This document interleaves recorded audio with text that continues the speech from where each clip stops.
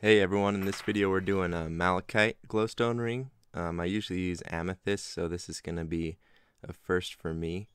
But I really like the way it turned out, so you guys will see how it goes. So first you're just going to cut out the two basic ring blanks here, and that's just out of carbon fiber.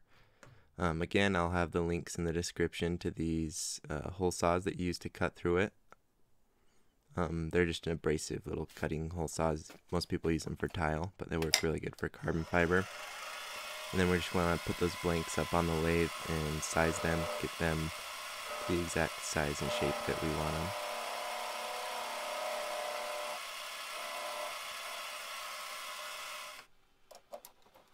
So once you get it all done there, I'm just double checking the size here with my ring mandrel.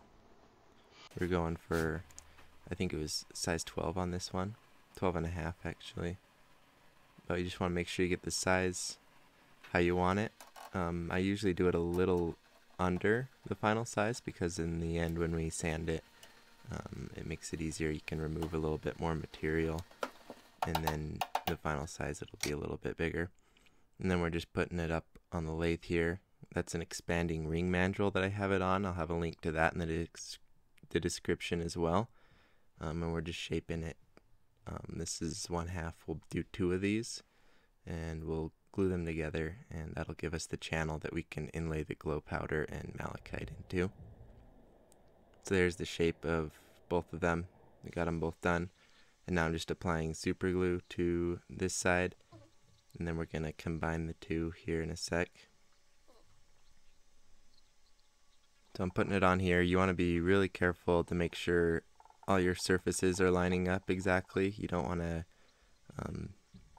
have it off even a fraction of a millimeter will mess it up. So you want to take your time in this step. Just make sure you get it all exactly squared away. And now we're just going to start sprinkling in a few of these little malachite pieces. I'll have a link to where you can buy some of those, as well as this strontium aluminate. That's the glow powder that I'm putting into it. Like I said, everything, links will be in the description. And we just want to pack it all in there.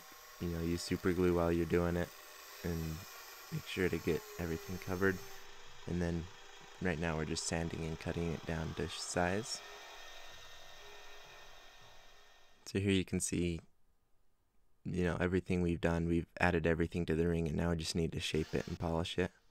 And then I made sure the sizes or the edges were the correct dimensions, and now we're just going to polish. This will be the first polishing we do on the outside. So just to get it how we want it to look, make sure everything's good there. And now we're going to polish the inside. So yeah, just sanding everything down. Want to make sure to get those edges just to give it a comfort finish, make it a lot more comfortable to wear. And then just make sure everything's smooth so you're not getting any carbon fiber slivers or anything like that when you wear the ring. And now we'll just do a final polishing. So here it is. That's after all those steps. Here it is. It turned out pretty well, I think. You can see I'll have a couple pictures after this. I show it glowing and stuff, but that's pretty much it for this video, guys. I'm gonna keep doing these, once or twice a week. I might start doing some other project videos. But if you've enjoyed what you've seen, make sure to subscribe, because I do a lot of rings like these. A lot of different unique designs, so you can check it out. But other than that, thank you guys for watching. Let me know what you think in the comments, and I'll see you later. Thanks.